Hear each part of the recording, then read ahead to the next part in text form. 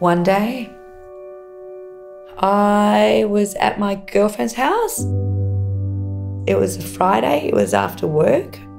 My mum rang and she just said, look, we've always said we'll be upfront with you. And she said, we've had some really bad news. She said, your father has prostate cancer. I'd love to tell you it's not serious, but it is.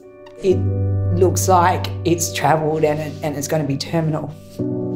And I said, can I talk to him? And she said, he doesn't want to talk to you right now. She goes, call us tomorrow.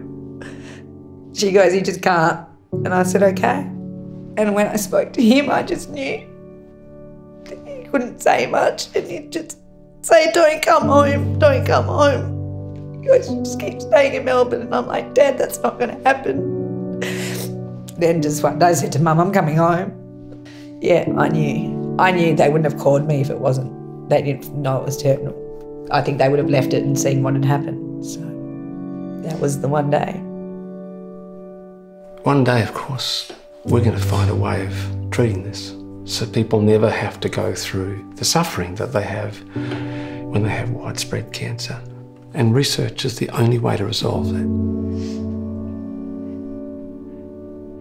Whether it's a new painkiller or a new way of relieving pain, or whether it's developing new ways of stopping the cancer spread to the bones. Research is the only way to change this, and that's the long-term goal of the Institute. Be innovative, make discoveries, translate those into clinical trials and then into new health medicine. I've got 3 beautiful children, but I've got 2 boys. And my father and my wife's father both died of widespread prostate cancer. So one day, I hope I never have to hear the news that my father gave me in November of 1988.